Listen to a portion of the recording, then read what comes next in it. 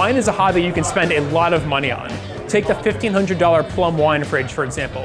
It can chill 2 bottles of wine at a time, but it does a whole lot more than that. It's got Wi-Fi built in. It's basically one of the first smart wine fridges out there. And we talked with CEO David Kortz about just what makes this product different than what else is on the market. This is the Plum super automatic wine appliance.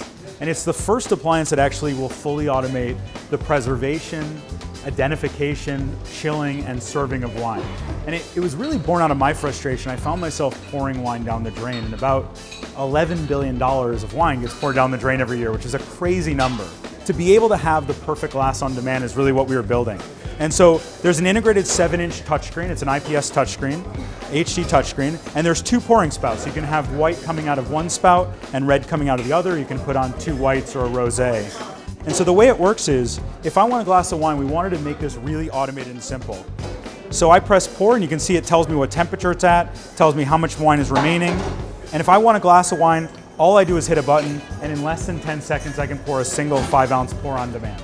So we have an argon canister that holds 217 bottles of wine preservation. So the argon is for the preservation. And so when you think about how wine works, as soon as wine begins to oxidize, the oxygen that's ambient in the air dissolves into the wine, and that becomes DO, or dissolved oxygen.